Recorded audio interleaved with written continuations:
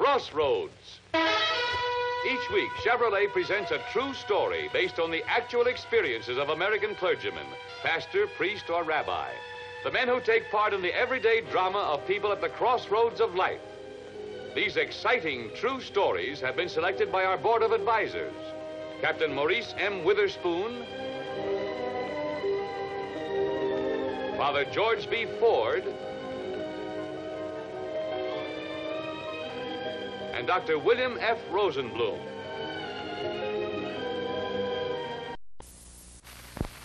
And now for our story.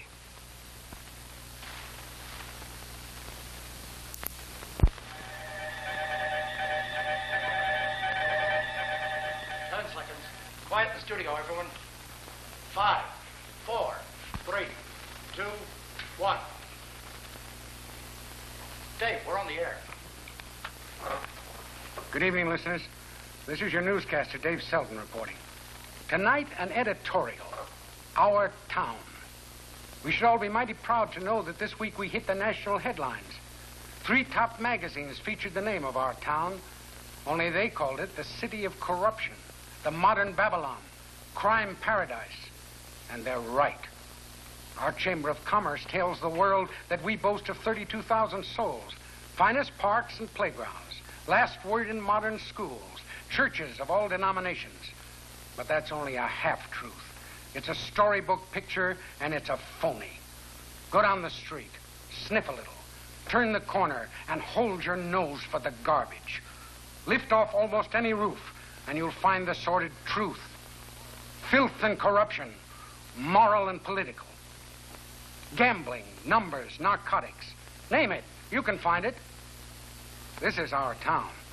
32,000 souls and the highest crime rate in the state.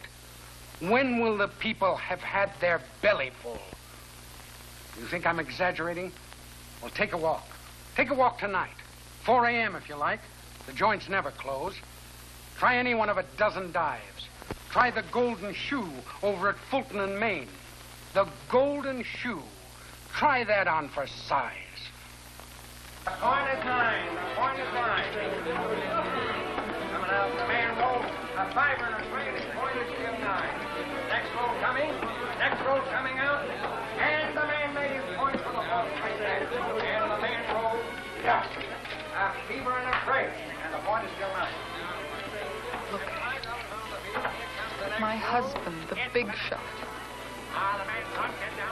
Baby's out there freezing in a broken-down car while he gambles our money away. Here's the picture I was telling you about. Good kid. And the man made his point for the 4th straight pass. 5 passes. $80 rolling, but let me ask him for one thing for the baby, and look what he gives me. He gave it to me for our anniversary. Hold it. I'll be right back. Next roll is coming up. All right. And he rolls a 9. 9's the point. All right, get your bets down before the next roll. How's about my $20, George? Would you go on home and take that kid with you? Get your bets down before the next roll. Get your bets down before the next roll. George, $20 of that is mine, you promised. You get lost, hit the road before you change my luck. All right, Come on. get your bets down. Who's playing the field? Right here. Yeah. And natural. I'm going to get out of here. No, she shot him. Well, I'm going out of here. All right, quiet, everybody. Take it easy out,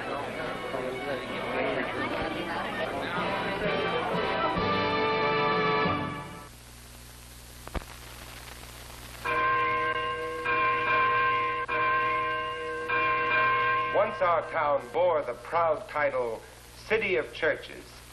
But now, as our outspoken newscaster David Selden has said, our shame has earned us the name of Little Chicago. For my own part, I'm sick unto death of 3 times a year Christians, so-called Christians who on Palm Sunday and Easter and Christmas remember God's Word, but 362 days of the year tolerate or live with or practice drunkenness, gambling, vice, and murder. Mind you, I'm not criticizing your sermon, Bob. It was wonderful. Forceful, moving, true. Only you wish I hadn't said it, you being director of public safety. I wonder whether the pulpit was the place to say it. Your life's work is God's work. I wonder if perhaps you oughtn't to stay with God's work. What is God's work, Commissioner? Is the line drawn at the door of the church, or is it the sidewalks outside of the dens of iniquity? I wonder if you know what you're up against. Voices have been raised in the past against vice, graft, gambling. They merely moved a few locks and went on operating. For a month, our jails were crowded. And then the good citizens, the good ones, mind you, hollered about taxes because it costs money to keep people in jail. Oh, but surely... Just let me finish. A few years ago, before you came to us, we had our last reform wave. Where there were 21 gambling houses wide open, they were consolidated into 11. Slot machines disappeared for a month. And then back, bigger and better than ever. And one dog track closed for all of 1 week. But there are laws. There are men like Do you know what it takes to move people? Move them from inertia, from entrenched privilege and entrenched crime? You trying to tell me that my sermon wasn't moving enough? Not my point at all, Reverend. There are two answers, I think, yours and mine. Mine is the work I've done all my life, hard, brutal, violent sometimes. Yours, I think, and I'm not a scripture-quoting man, but I think the best is the soft answer. For the soft answer turneth away wrath. I'll promise to keep out of the pulpit if you'll keep out of the police department. Oh, Kathy, you know Mr. Ridge, our director of public safety? Oh, yes. How do you do, Mr. Ridge? How do you do, Mrs. Russell? Oh, excuse me. Reverend Russell. Oh, just a minute. It's for you. Mr. Ridge. Where? Oh, no. I'll be right over. Another tragedy?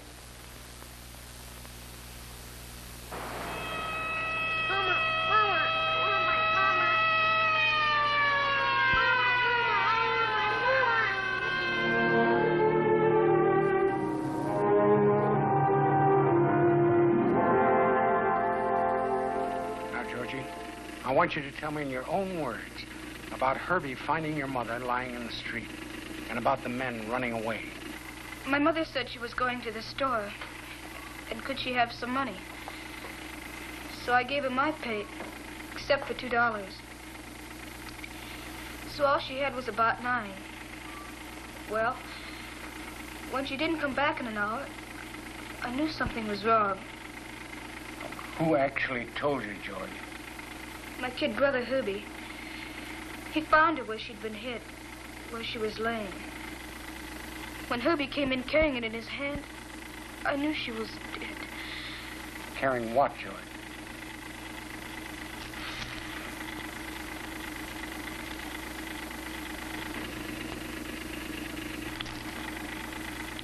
She bought that for the baby, huh? Yes, sir. I guess she bought it for the baby. How many of you are there? 6. Marion and me and Herbie, we're the only ones who know. The little ones are asleep.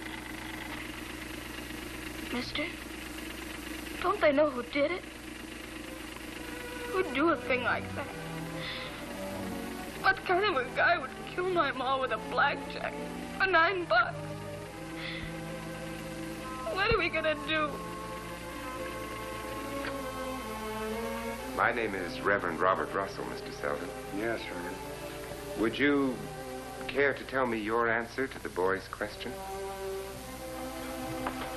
Yes, I'd like to. With illustrations. What are you doing tonight?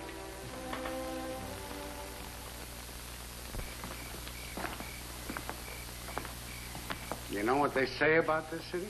I can imagine. No. They say every night is Saturday night, and every Saturday night is New Year's Eve.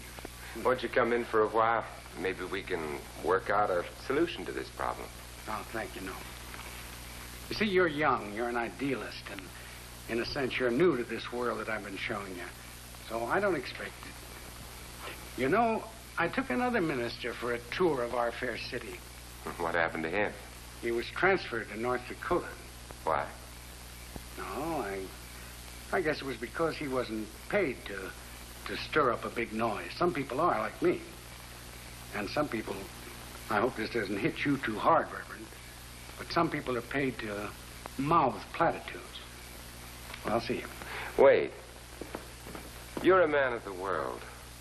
One voice raised against evil, mine or anybody else's. Is that good? Yes. Well, what if a dozen voices were raised? A score of voices, hundreds of voices, speaking the same truth at the same time in the house of God. I don't know. But that other minister, the one who ended up in North Dakota, he left here by request. Good night.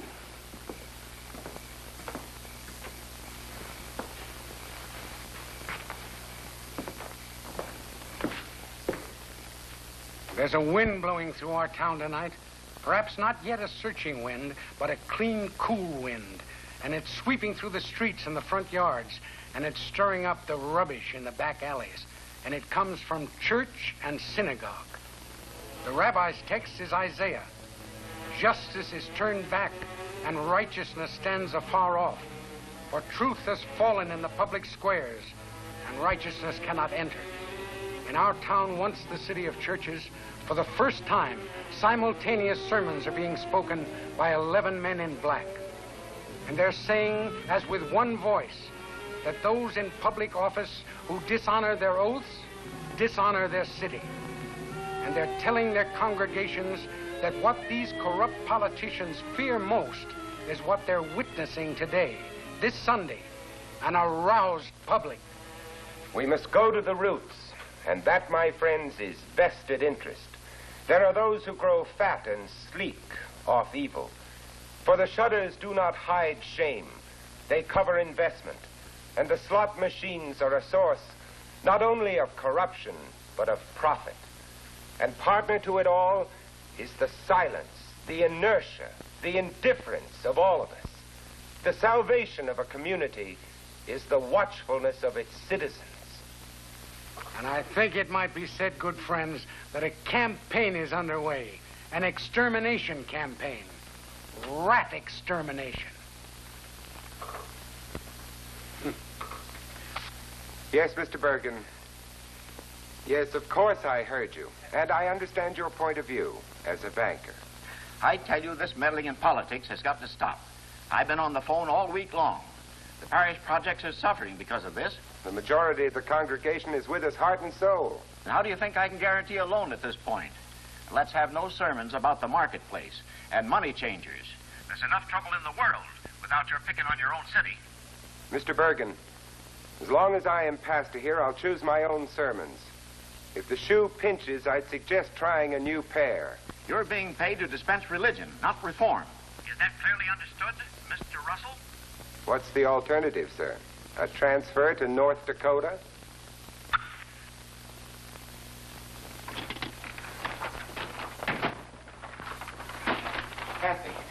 Kathy, what is it? Oh, Bob, it was horrible, unspeakable. What happened? What happened? Those men, they followed me. They came up to me in the street. Oh, they'd been following me for days. I didn't want to worry you. I didn't want to tell you. Oh.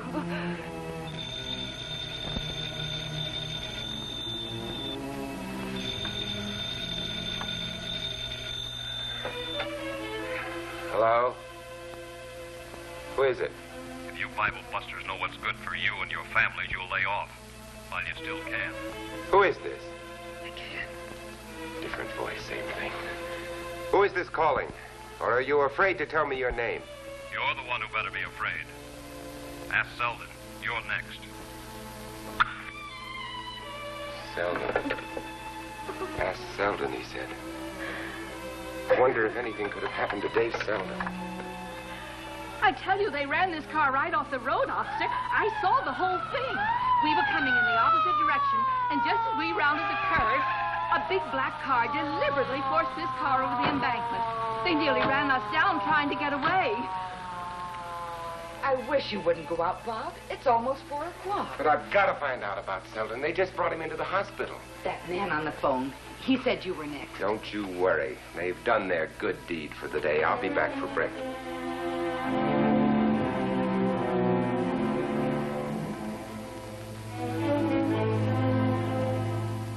In behalf of the Reverends Roberts, Darwell, McGregor, Alden, Fahrenkopf, and others, we respectfully address the City Council and its chairman, the Honorable Justice Thomas Deal, and petition the City Council to wipe out the evil and corruption that befoul our city. It is evident that the Director of Public Safety and the Chief of Police are either unable or afraid to correct this evil. We propose, therefore, that we, the undersigned, be appointed special policemen. We will act as an independent vice squad and bring to book the gamblers, the hoodlums, and the vice operators. We declare that we would be unwilling, however, to serve under any of the present so-called enforcement officials of our city. Instead, we ask to serve directly under the Honorable Thomas Deal, chairman of our City Council, and be empowered to recruit World War II veterans of honesty and integrity to serve with us. Well, they tell me you had quite a turnout at the Legion. Yeah. I used to be in the service. Yeah, what outfit? Shipyards. That figures. They tell me the psalm singers are trying to make a bunch of carinations out of you boys. Huh. GIs closing up saloons and gambling places. That's really something, ain't it? It's a good idea, if you ask me. This town isn't safe for your wife and kids. That the way you feel about it? That's just the way I feel about it. What are you doing down here, slumming? No, we just came in to look the joint over before we closed it up.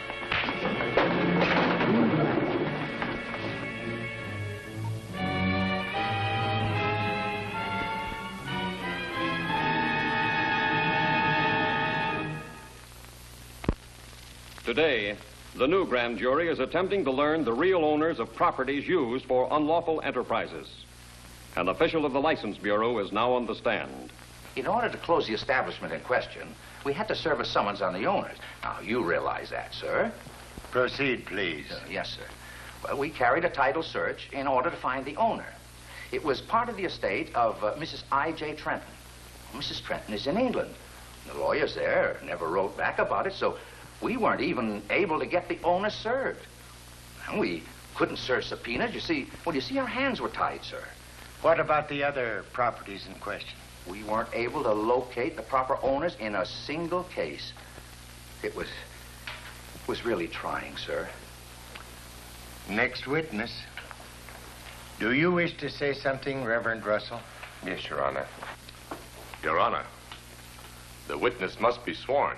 Mr. Ridge, I have already sworn my life to the truth. And what I have to say takes only 2 words. 2 terrible words, openly violating the Lord's commandment. False witness. Orderly procedure, Your Honor. Mr. Ridge, the procedure in the special investigation of the grand jury is flexible. I want to hear the Reverend Russell. Your Honor, this jury is chosen by honest men. But this jury itself is corrupt because corruption has reached into the highest places. It has touched my own friends. I speak their names. Mr. Bergen, Commissioner Matt Ridge, and the members of the City Council who sit in the front row of our jury box, judging, if you please, their own corruption. This witness. Where does he work? City Hall. What does he earn? A modest salary. Where is his home? On the hill. A mansion. Who makes up the difference? Where does it come from? Whose blood is on the money? Your Honor, we have been doing some investigating too, and I tell you... I must protest. If you have more to say, Reverend Russell, say it. I say only one thing, sir. If we truly mean to clean our city, let us begin in this room. Your Honor, Your Honor. Mr. Ridge. I think it's about time we had our say.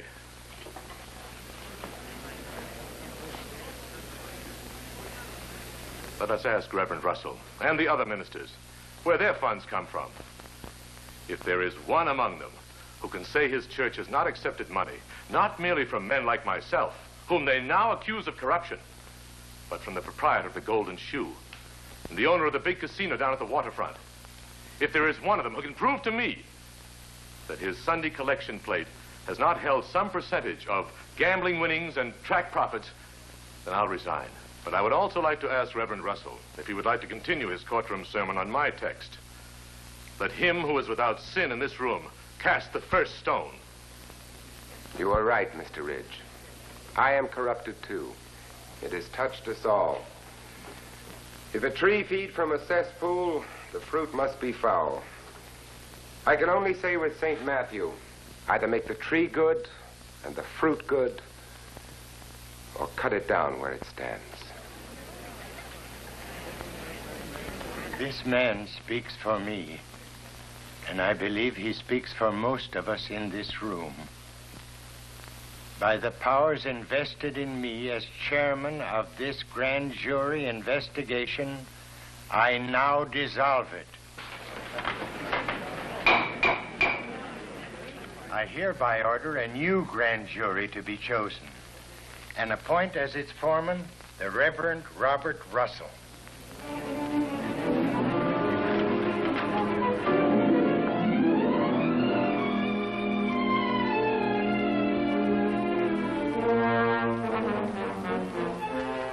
Men in black went into action.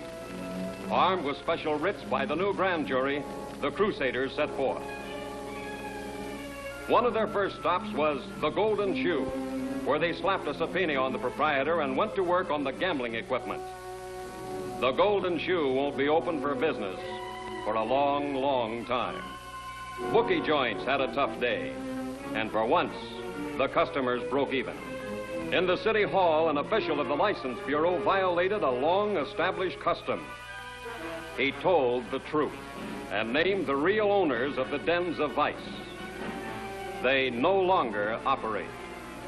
Ex-GIs joined the police and wrecked the dive where one of their buddies had been brutally beaten a short time ago.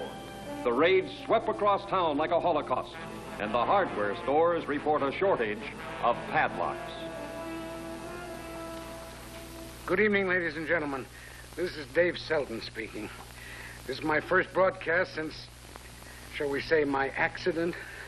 I wanted the Reverend Russell to take over my broadcast tonight, but as we all know, he's a very busy man.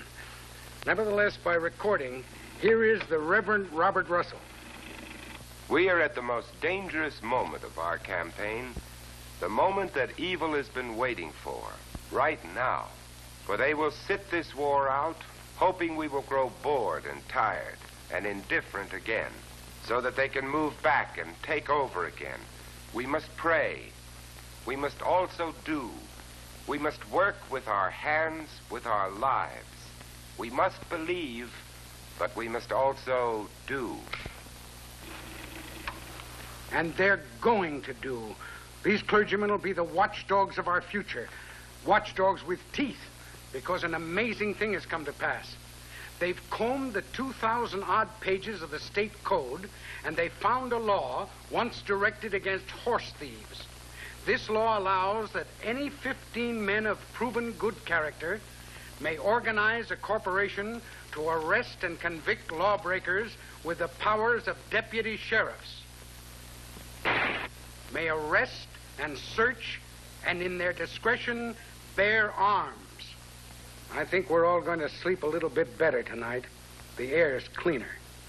And the people, including this reporter, can be thankful and just a little proud that our town has recovered its good name, the city of churches.